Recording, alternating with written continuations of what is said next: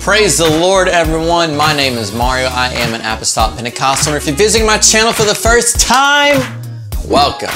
You have made it just in time for today's Apostolic reaction video. In today's video, I'm going to be reviewing John Cooper. Now, if you don't know who John Cooper is, he's the lead singer, bass player for a very, very popular Christian band called Skillet, and he's going to be talking on the subject of evangelizing and of what evangelism looks like to him.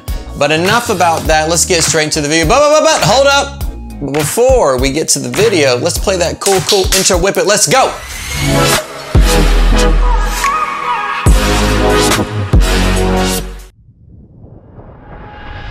Skillet's John Cooper Evangelism. Let's go. Amazing thing about Skillet, I think we do about 60% of our touring in the mainstream rock world, and probably the remaining in between Christian festivals or package tours. Like we toured with Third Day a few years ago, Toby Mac, or Winter Jam, things like that. And I love doing both because I have a real heart for evangelism. That's kind of like my thing. It's what gets me going, and the reason. Okay, dude, it's really hard to take you serious when you're wearing like eyeliner and eye makeup. So just throwing that out there. That I love doing music so much. It's such a great platform to throw a lot of seed to keep Jesus' parable kind of metaphor going. Throwing seed everywhere you go for somebody like Skillet, which is really cool. Yes and no, okay? Yes, music is a wonderful platform, okay? But to glorify and honor Him. One of the things I'm probably most proud about is the fact that my kids now are old enough that my kids get to share their faith in Christ with the other bands that we tour with. And it's always really cool because, you know, they're kids, so they don't have anything telling them that maybe they shouldn't do it, or they just are who they are, and people want to listen to their stories. So I think that's really cool. Along with the fact that, you know, there's been several kind of prominent secular rock artists that have gotten saved, you know, since we've toured. All right, what does that mean to be saved? Okay, is that a prayer? Is it a prayer that we say in our hearts that we've accepted Jesus as our Lord and Savior, and that's how we're saved? Or what's the biblical way to be saved? Jesus talks about this. He says, "He that believes and is baptized shall be saved." So I hope when he's talking about this, that he's talking about the biblical way to be saved. That it doesn't come through a prayer. It does not come through John 3:16, which says, "For God so loved the world that He gave His only begotten Son, that whosoever shall believe in Him shall not perish but have everlasting life." We have to always look, when you're reading the Bible, first of all, who was the audience Jesus was speaking to, or whether it be Paul or any of the other disciples, who were they speaking to? What was their level of maturity? But Jesus did say very clearly, okay, that he who believes and is baptized shall be saved. So yes, you have to believe, but you also have to do what? Be baptized. Passion of mine that Christians should be, whatever job you have, whatever school you go to, we should be mingling and have good friends that are not saved. And of course, I know as a parent, I don't want my kids only hanging out with unsaved people. I don't want my kids getting wrongly influenced, but I want my kids, through the work of the Holy Spirit in their lives, I want them to influence their friends and love them the way they are, even if their friends never come.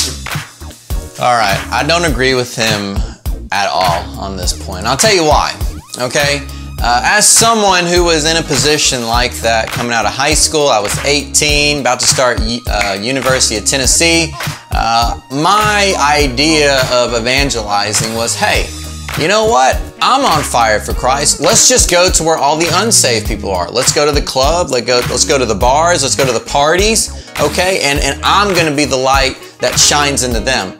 But what happens is, okay, now he mentioned that he says it's a good idea, you know, that we just mingle with everybody. And that's true. That's true with a very big asterisk, okay? A very big asterisk. Because you don't want to go to the world's environment to try to reach the world. You want to bring the world to your environment. And where's our environment? Home Bible studies, youth rallies, church services, midweek Bible study, home cell groups, okay? That's our environment. That's where we should be bringing them to us, okay? Because if you think for 1 second, all right, any apostolic believer, any believer of Jesus Christ watching this video, if you believe for 1 second that you can go out into the world, okay, and there be 10 unsaved people, okay, 10 people not been baptized in Jesus' name, not received the gift of the Holy Ghost, or drinking and doing all these worldly things, and they may not even be doing any of that stuff, okay? They may be pretty decent people, maybe just hooked on, I don't know, something that's not of Jesus Christ. If you think you're going to go in their environment and win all 10 over, you are sadly mistaken. You must be very, very, very, very, very, very, very, very, very, very, very careful on how you approach evangelizing people, okay?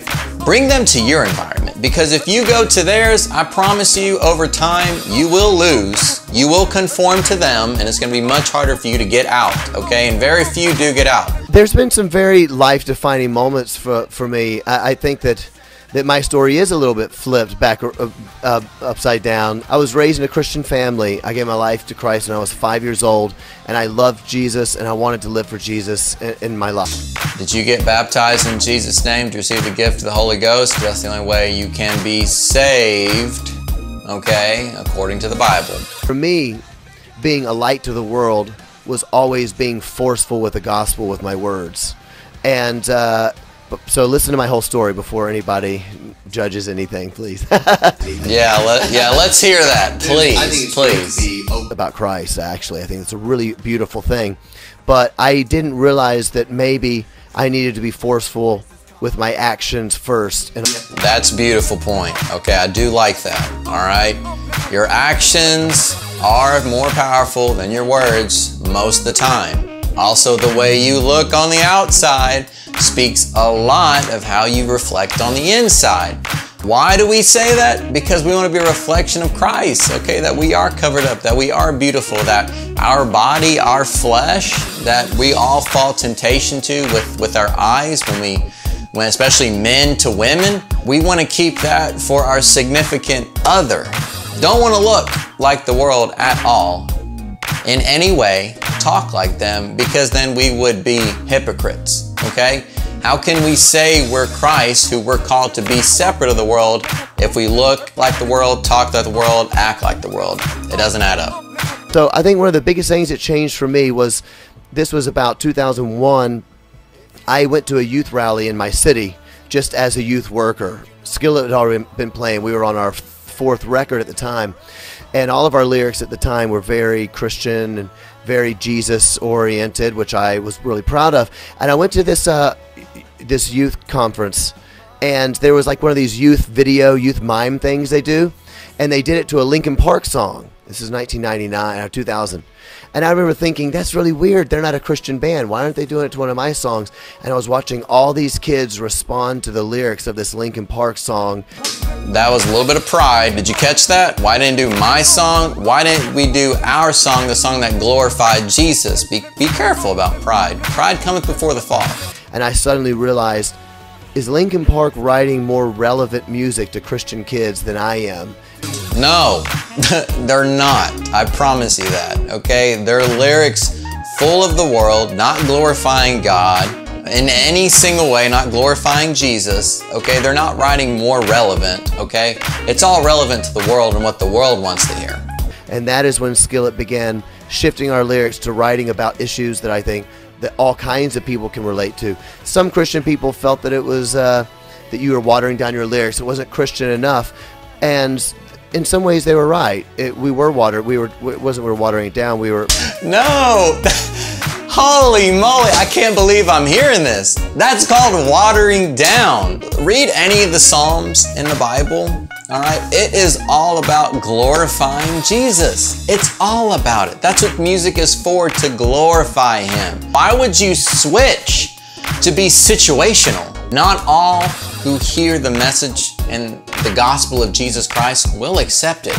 Don't change the message to reach more of the world, because most of the world won't accept it anyways.